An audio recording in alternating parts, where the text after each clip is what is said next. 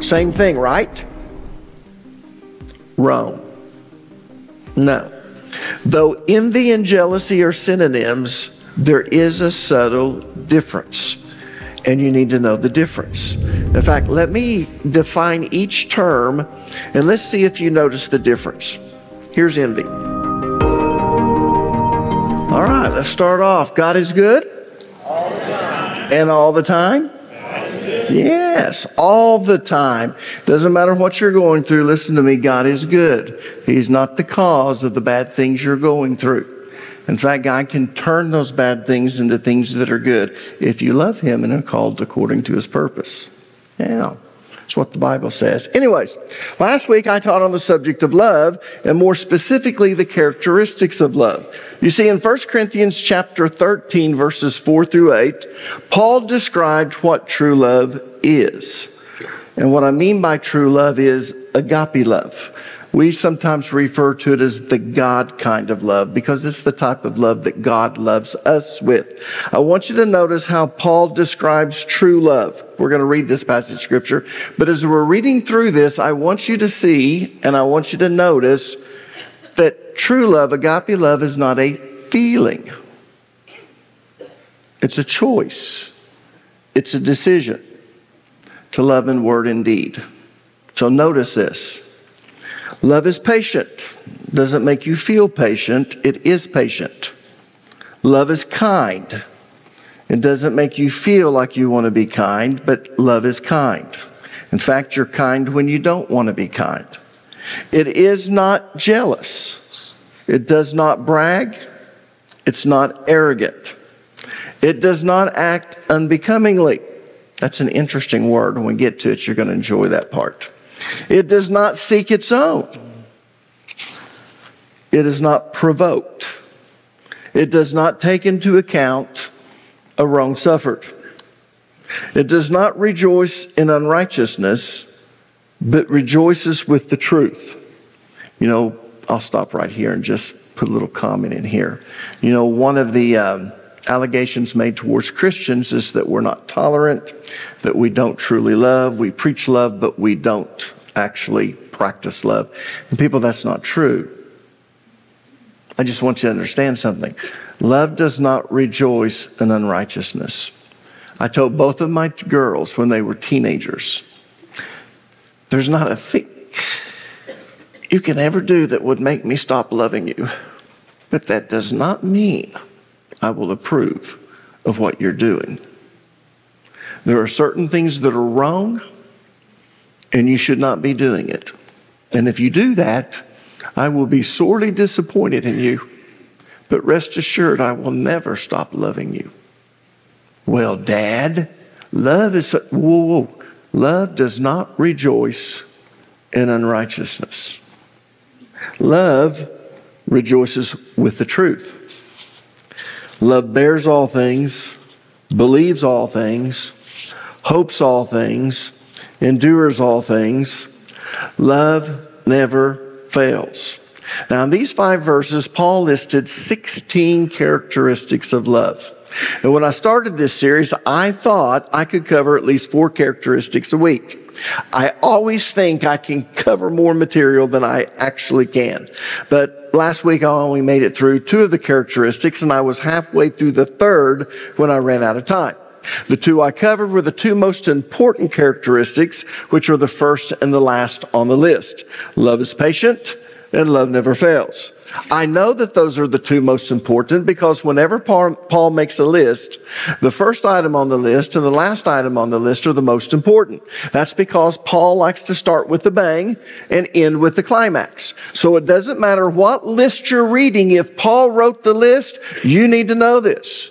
The first item on the list and the last item on the list are the most important because Paul likes to start with the bang and end with the climax. So most scholars agree that whenever you see a list by Paul, you need to pay close attention to the first item on the list and the last item because they are the most important.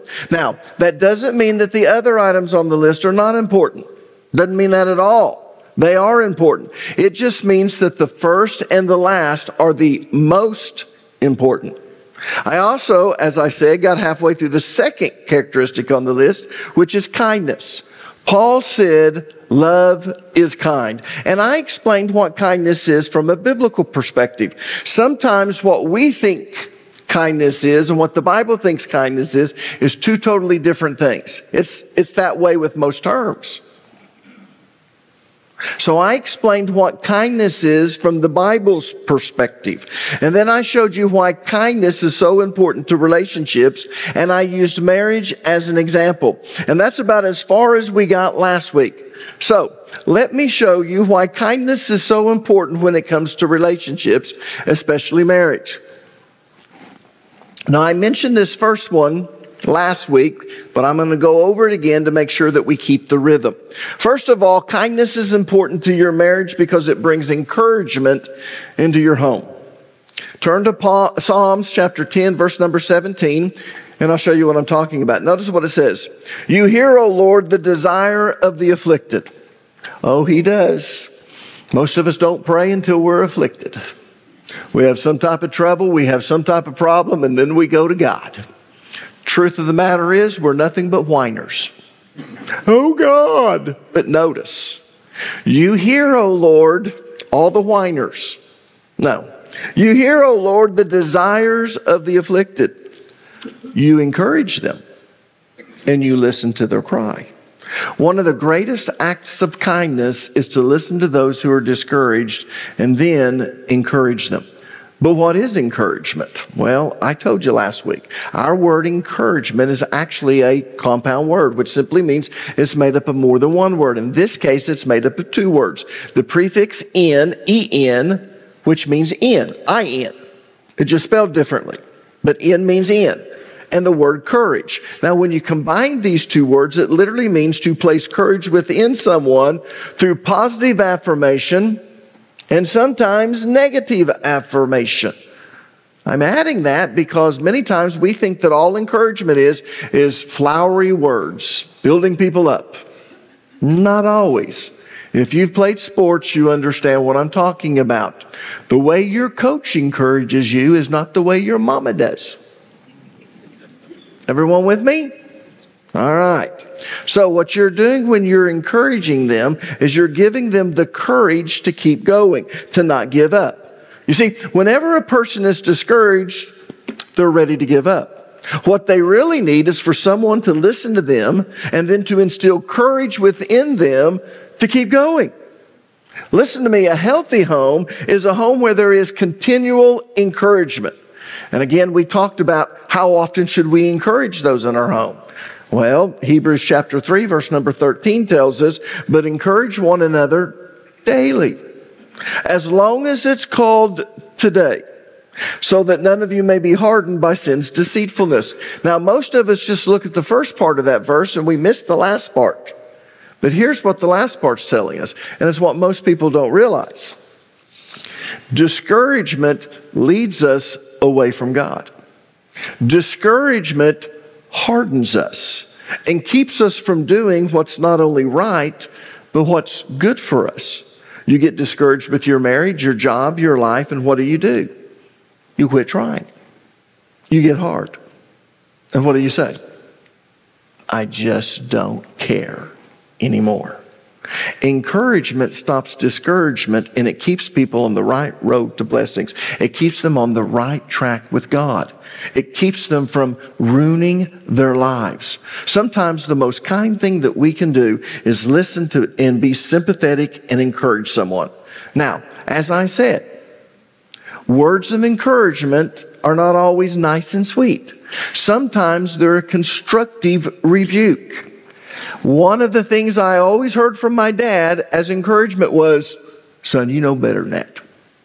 Have you ever said that to your children? You know better than that. You're a Nolan. You get in there and you get it done. Yeah. You know, I can remember two-a-days in football. That's back when you had 2 weeks of two-a-days. You practiced at 10 o'clock in the morning till noon, and then you came back 2 o'clock in the afternoon, and you got through when the coach said you were through. And let me tell you, back then they didn't know squat. They didn't give you water. I'm surprised people didn't die. I'm serious. They would throw ice on the ground. How many older people remember that? Yeah, you're scrambling for ice. I'm seriously surprised that no one died from heat strokes. But we didn't do that. And we'd be running wind sprints, and I'd be thinking inside, all I got to do is quit. Why am I doing this? I'd run that wind sprint, and I'd turn around and say, just say you're going to quit. All you got to do is say you're going to quit. I'd run that next wind sprint. And by the time it's over, well, that wasn't so bad. But all the way through, you're talking to yourself. But one of the voices that kept ringing in my ear was, you're a Nolan. You gut this out. Yeah. That was encouragement to keep going. Now, secondly, kindness is important to your marriage because it brings compassion into your home. Turn to Ephesians chapter 4, verse number 32. Notice what it says.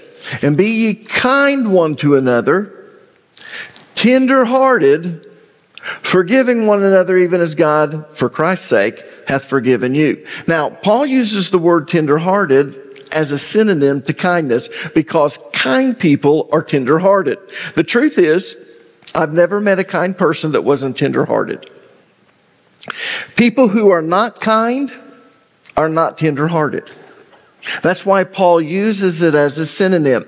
In a sense, he's saying the same thing twice, but in a different way. So, what is tender-hearted? Well, the word tender-hearted is translated from the Greek word eusplanknos. Yes, one of those interesting words. Eusplanknos. And eusplanknos is a compound word, which simply means it's made up of more than one word. In this case, it's made up of two words. It's made up of the root word splanknos, which literally means bowels. You had a bowel movement. That's the type of bowels we're talking about, all right? Splanknos means bowels, your gut.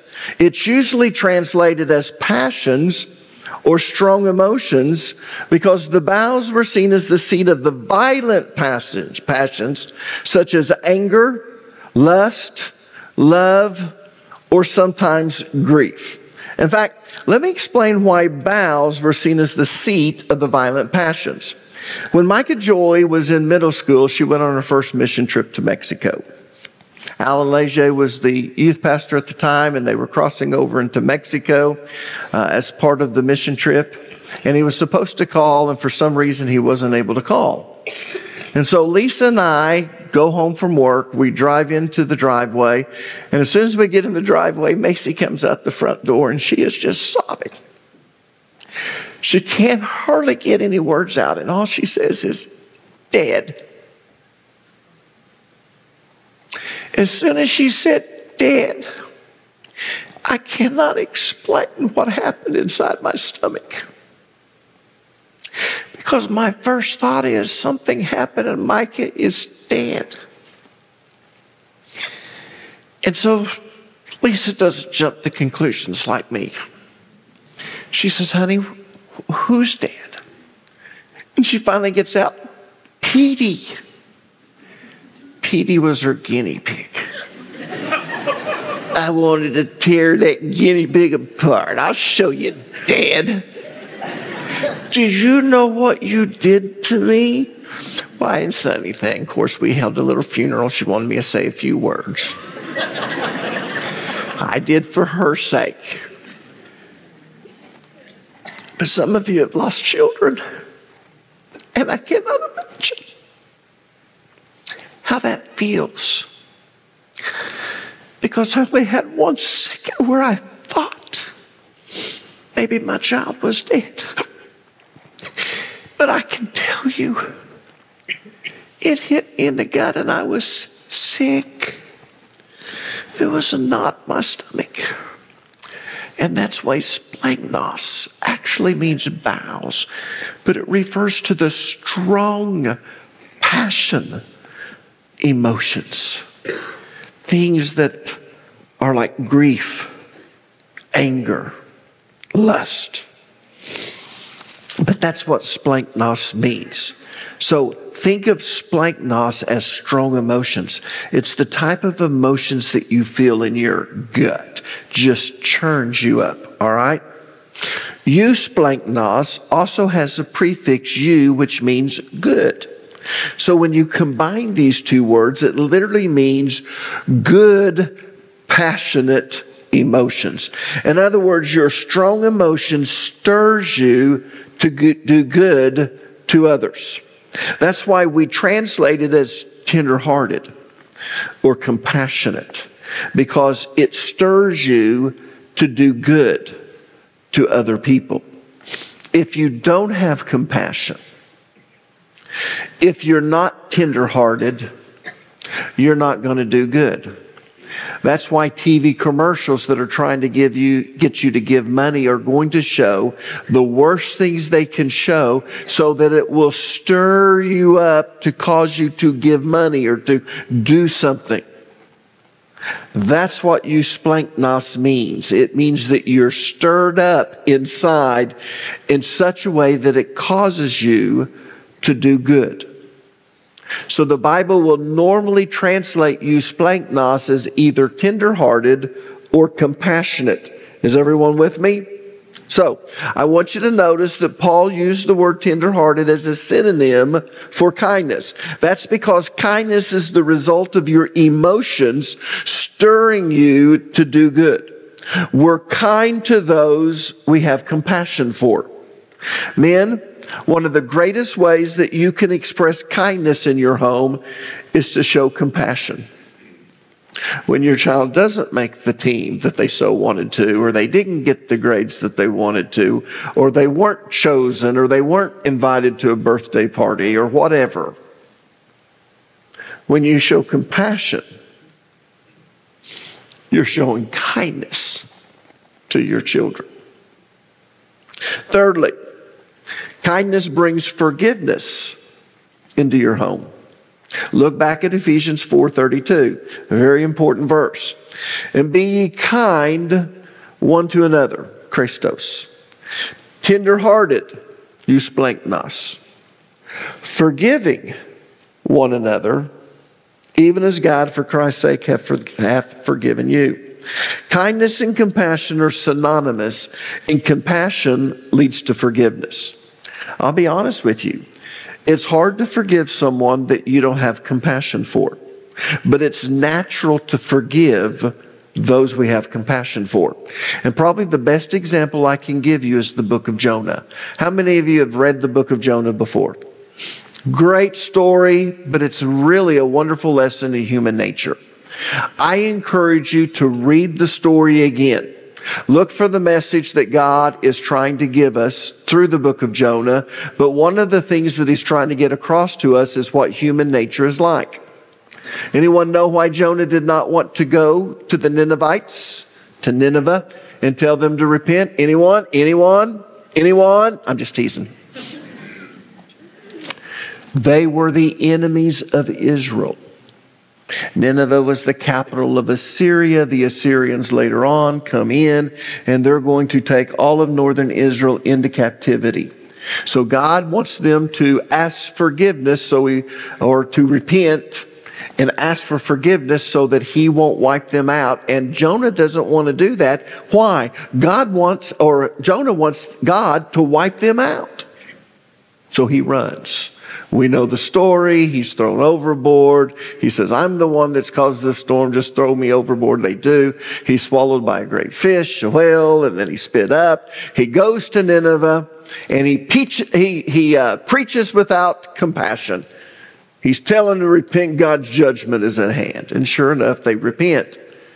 And then Jonah's upset. I knew you would do this, God. I knew they would repent, and I know that you're long-suffering. And so you find this little store where this gourd grows up, and he has some shade. And then a worm comes and he eats it, and it goes in, and he's got more compassion for the gourd than he does for people. And God has to rebuke him. That's the story in a nutshell. I'm always telling these stories to my grandkids. And let me tell you the response I get. Why? They're at that age. Everything is why. Why? Because they're mean. They don't have Jesus. Anyways. If you read that, you'll find that the reason Jonah was not forgiving is because he had no compassion for the Assyrians, the Ninevites, the capital of Assyria. So here's the thing, fathers, mothers, do you want a family that forgives each other? Then you need to instill kindness and compassion in your family. I teach this all the time. We did not allow our children to call each other names. Won't allow our grandchildren to do that. We'll teach them that we're family, and nothing is more important than family. We work together, we help each other, we make personal sacrifices for the good of the family. Nothing is more important than family. I will teach Emmy, if someone jumps on Addie, you jump on them. Addie, if someone jumps on Emmy, I'm just teasing. Be like Jesus, but protect each other. You're just taught that when you grow up in a tight family. And kindness comes out. You want the Waltons? Most of you don't even know who the Waltons are anymore, do you? Used to be a TV show, family during the Depression. But at night they would always say, "Good night, John Boy. Good night, Marianne. Good night." And they're all saying this, "Love you." That's the kind of family I grew up in. Kindness brings compassion into the family, which also brings forgiveness. And last but not least, kindness is good for your marriage because it eases burdens in the home. Let me say that again. Kindness is good for your marriage because it eases burdens in the home. This is going to blow you away. At least I think it will blow you away. It might not. Some of you are never blown away, but this blew me away. Turn back to 1 Corinthians chapter 13, verse number 4. Look at Paul's description of love. Love is patient. Love is kind. The Greek word that's translated as kind in this verse is translated as easy in Matthew chapter 11, verse number 30. Anyone remember what Matthew chapter 11, verse 30 says? It says this, "For my yoke is easy and my burden is light." Do you see that word easy? That's the same Greek word that Paul used for kind in 1 Corinthians 13:4. At least it's the same root word. One's an adjective, one's a verb. That's why the suffix is different. But it's the same root word. So you could translate Matthew chapter 11, verse number 30 as, Christ's yoke is kind. Yeah. Christ's yoke is kind. Now you won't understand what Jesus is saying if you don't know what a yoke is. So let me explain what a yoke is, or yoke was back then. It's totally different today. But a yoke was a heavy wooden harness that fit over the shoulders of oxen. And it was customary to train a young ox who was inexperienced by putting it in a yoke with an older, experienced ox. The young, inexperienced ox didn't carry the load, but was simply learning how to plow or pull by working alongside the old, experienced ox. Now, Jesus was not saying that we would be free from burdens if we yoked up with him. He didn't say that. But here's what he was saying. He was assuring us that he would be right there besides us, pulling the bulk of the load. He's telling us that we just need to walk with him and everything will be all right. Jesus said, "My yoke is kind, easy." Now, let me give you a principle. If you're taking notes, I want you to write this down. Kindness seeks to ease the burden of others. Let me say that again. Kindness seeks to ease the burden of others. It seeks to make other people's burdens light. If we see someone carrying a heavy load, whether it's physically, spiritually, mentally, or emotionally, kindness causes us to step in and lighten the load. It seeks to ease the burden of others. You want a good marriage? Be kind one to another. Your husband having a rough day? Seek to help him lighten the burden, ease the burden. What can I do to help? Husbands, the wife now has to get out and make the bacon and cook it up too, right? Right, women? You're doing all of these things. Men, if she's working the same as you're working on the outside, then you have just as much responsibility to carry the load on the inside. Laundry, cleaning the house, all of those things. Do I practice what I preach? No. I take care of those little grandkids until they poop their pants. And then it's, Lisa! Lisa! And my excuse is they're girls, they're not boys. If they were boys, I doubt that would be true. But anyways. But I do want you to understand. You have agape love in your home, you're going to have kindness. And kindness helps to ease the burden of others, especially in the home. And parents, you're not doing your children a favor when they don't have chores, because we're a family. Nothing's more important than family. We work together, we help each other, we make personal sacrifices for the family. And no, you don't get an allowance if you do that. That's part of being in the family. If you want to give an allowance, that's great. You get an allowance because I'm your parent and I love you. But you will do chores because we're a family. And we seek to ease each other's burdens. We're kind. So when Paul's talking about kindness, women, watch the man. If he wants to serve you all the time, he doesn't serve you, do not marry that man. He does not have kindness. If he had kindness, he would seek to ease your burden. I got 2 great son-in-laws. I prayed them in. My youngest daughter was engaged to a man that was not that way. I prayed him out. I laid on this floor praying. That true? That's true. I wanted husbands that were kind. Now, what will kindness do to your home? It will cause a complete change for the good. Turn with me, if you would, to the book of Romans chapter 2, verse number 4. Notice what it says. Or despisest thou the riches of his goodness in forbearance and long-suffering, not knowing that the goodness of God leadeth thee to repentance. Notice that. It's the goodness of God that leads us to repentance. Now, if you noticed, I've highlighted that word goodness. You want to know why? That word goodness is the same Greek word for kindness. It's just written as a noun, not as a verb. It's Christos. Same word that Paul used.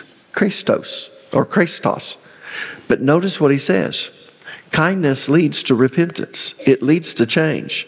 Do you realize that it's the kindness of God that causes you or leads you to repentance?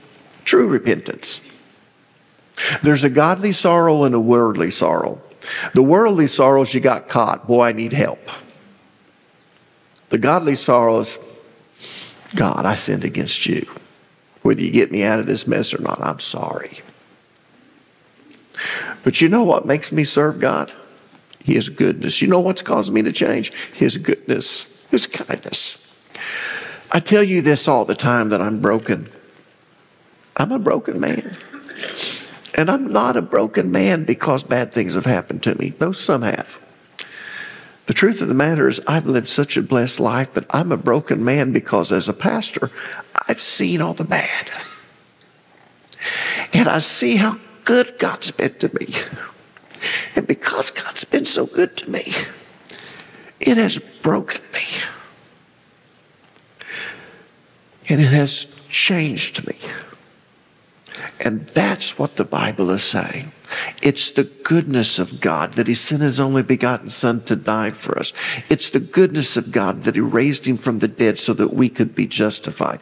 It's the goodness of God that gave us this grace. God's riches, Christ's penance.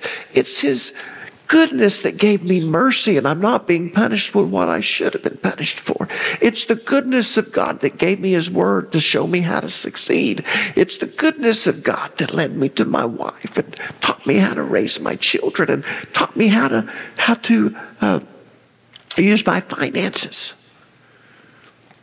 And I look at this, all I can tell you is God is good all the time. And all the time God is good. Yeah. All right. Your home need a change? Then you need to instill some kindness. Now we're going to look at the third characteristic of love on the list. And we got to move fast. Okay. Gosh, you guys, you just pull things out and it's your fault. Look back at verse 4.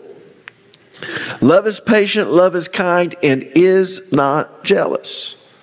Love is not jealous. Now, I want you to notice that Paul changes tactics as he describes what love is. He began by describing love in a positive manner. Love is patient. Love is kind. But then Paul switched and he began describing love in a negative manner. He started explaining what love is not. You see, sometimes it's easier to describe something by telling you what it's not than it is by telling you what it is. How many of you ladies, before you were married, made a list of what you wanted in a husband? Just say it. Maybe you didn't get it, but just raise your hand. How many of you made a list of what you wanted in a husband? Men usually don't do that. It's pretty simple. Good looking and foxy. No, I'm just teasing. Women, it's different. Seriously, how many of you made a list of the type of husband you wanted?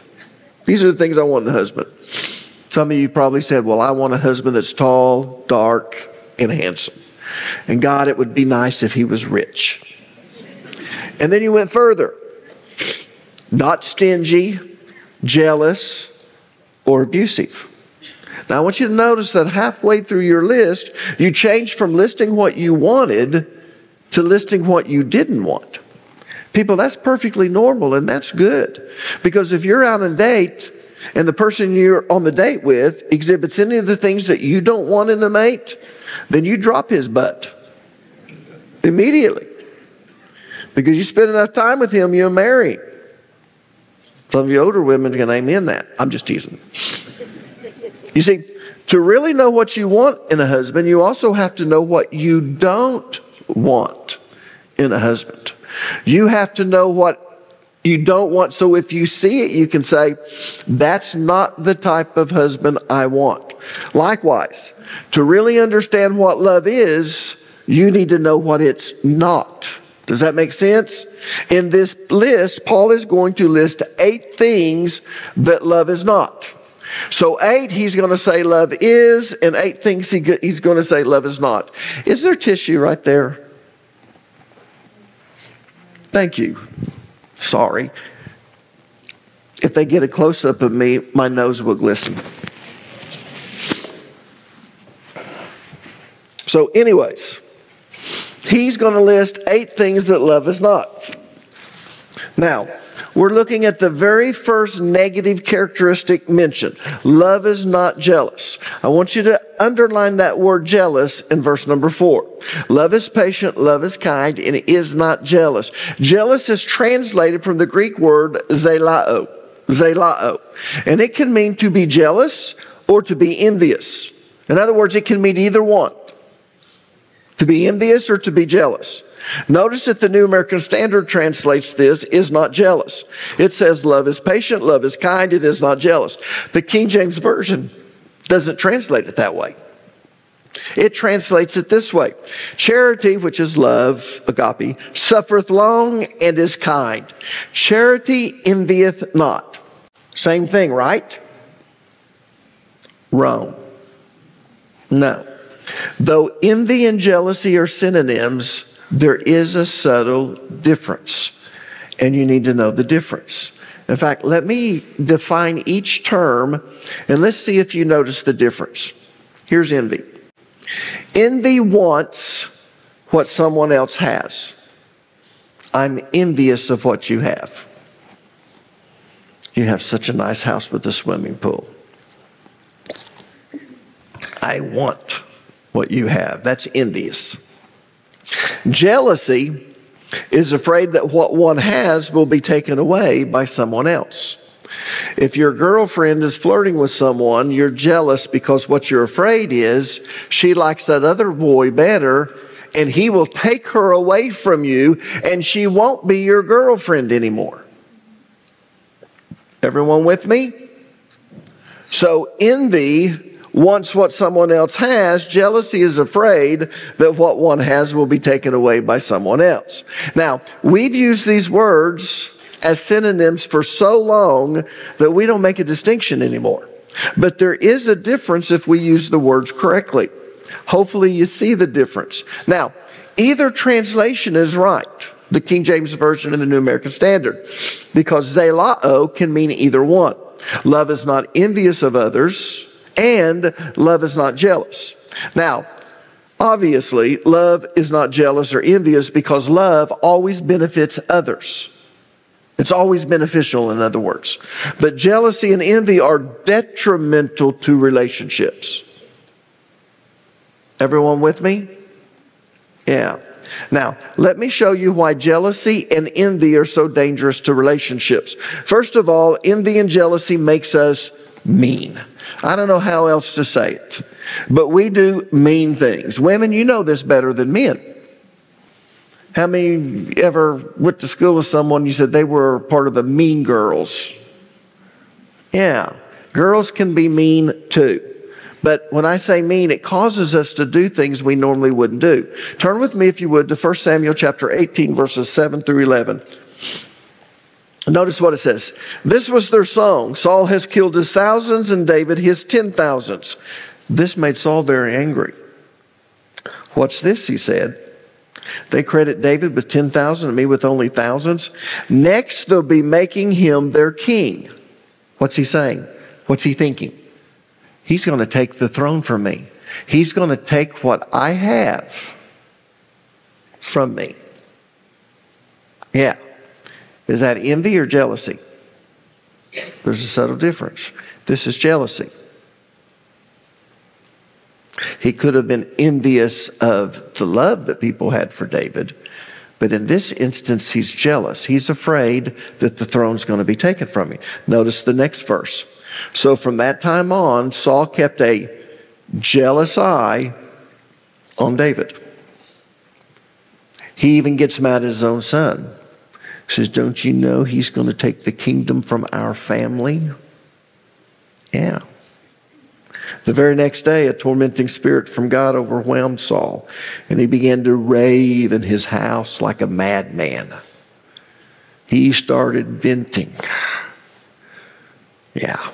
David was playing the harp as he did each day, but Saul had a spear in his hand, and he suddenly hurled it at David, intending to pin him to the wall. In other words, when it says pin him to the wall, it doesn't mean by his clothes. It means he meant to drive it through his heart. Pin him to the wall. But David escaped him twice. People, Saul was jealous of David. Jonathan wasn't. You'll find that in 1 Samuel chapter 20, 30, 31, chapter 23, verse 16, 18. But you need to understand that Saul's jealousy consumed him until he was capable of murder. Now, just in case you think it won't happen to you, it will. If you become jealous or envious, it will do the very same thing to you. Notice what James wrote in chapter 4, verses 1 and 2. What causes the quarrels and fights among you?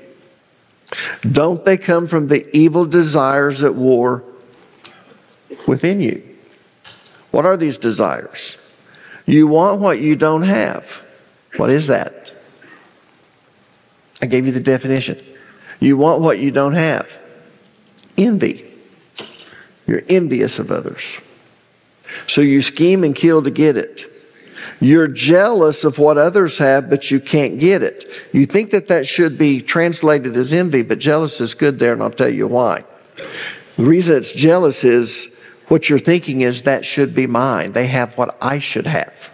Maybe you were the starting quarterback until a new kid moved into town and he's a better quarterback. And you can't stand that kid. You're jealous of him. Why?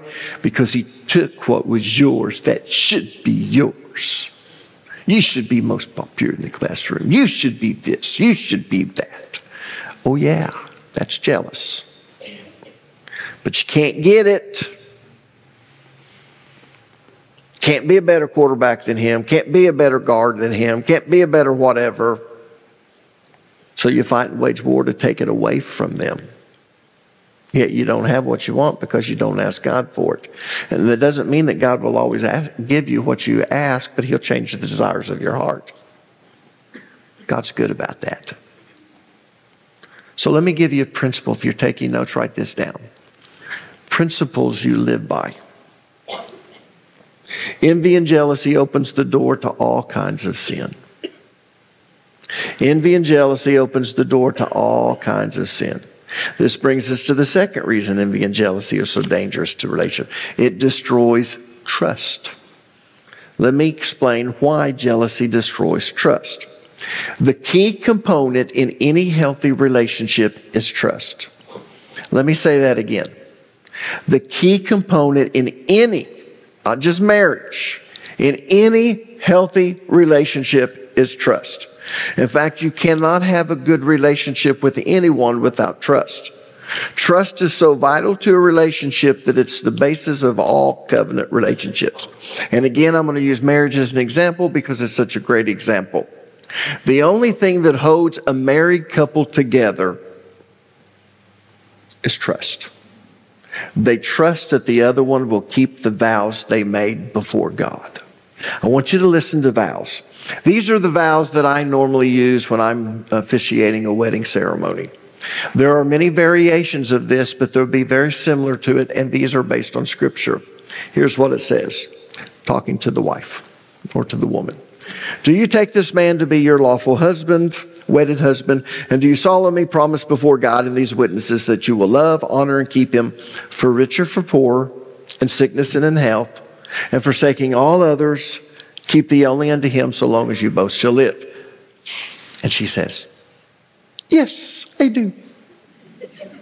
So I turn to the man and I ask the same thing. Do you take this woman to be your lawfully wedded wife? And do you solemnly promise before God? And I go through it all. And he says, I do. Notice what you're promising. You're making a vow to love, honor, and keep your spouse in good times and bad, in sickness and in health. And you're vowing to have no extramarital affairs of any kind as long as you both shall live. You're going to keep thee only to him or to her. Now, the only thing that binds you together in this covenant relationship are the vows that you made before God. You trust that your spouse will be faithful to their vow. Now, my whole marriage is based on trust. I trust that Lisa will do all these things in good times and bad. And there's been good times and bad. In sickness and in health. She nursed me after a triple bypass, two knee replacements. I've nursed her through a scraped knee and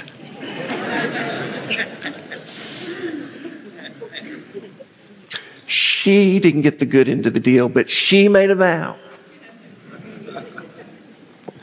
Let me go a little bit further.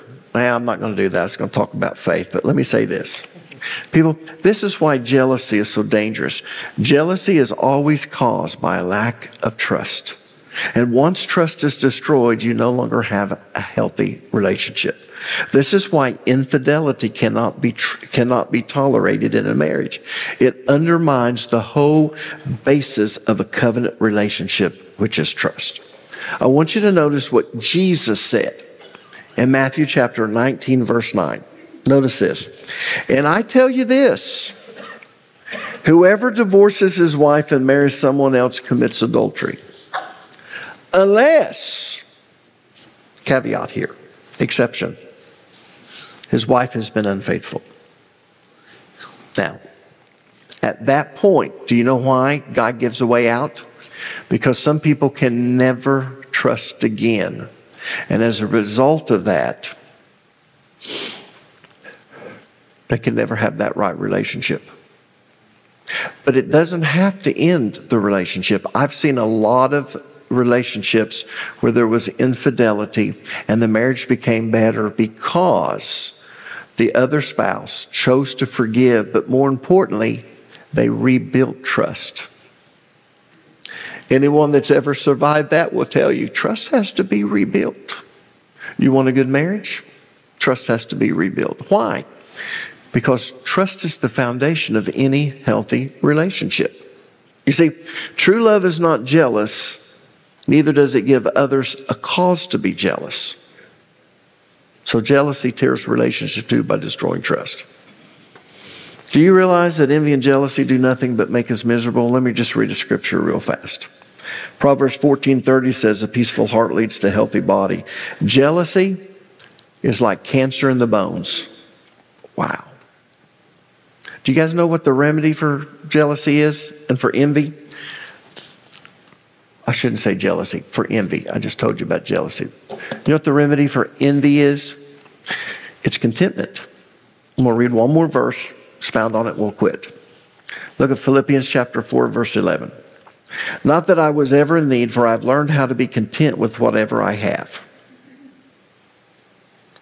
You see, we can never be happy for the success of others until we're content with our own success. Whenever I see a man who's not content with his life, I see future marriage problems. You want to know why? That man will start blaming his spouse for his unhappiness. How many of you watch The Crown on Netflix? I want you to watch that. We couldn't find anything good on TV, which actually equates to, we turn to IMDb and it says nudity. We don't watch any of that. So it really narrows it down. And so someone said, try The Crown. It's pretty clean. So we tried The Crown. And it's about, of course, the royal family in England. And it traces Elizabeth coming up. But it gets to the part of Charles and Diana. You want to know why the Charles and Diana's marriage never worked? Because he was jealous of Diana. Charles was. That's why he ended up with an old frumpy woman. Seriously. As his young, beautiful woman, but he's jealous of her. Just watch it. You know what he's jealous of? She's taking his popularity away. They go out, and he just looks like what he is, Charles. Ugly, socially awkward, all of those things. No one likes him. Diana comes in, and I'm telling you, everyone just loves her. And you'd think he would be happy, but he's not. He's jealous because she's taking what he thinks is rightfully his. I'm the prince. I'm the future king. And you know why he ends up with the woman he does? Because she's no threat. Yeah. Envy did that. Jealousy and envy will ruin all relationships. So Paul comes along, and the very first negative that he gives you is love is not jealous. And it could be translated either. Love is not envious. But it means both. Love is not jealous or envious. Because if you have that in a relationship, it's not love. In fact, it will tear the relationship apart. Let's stand.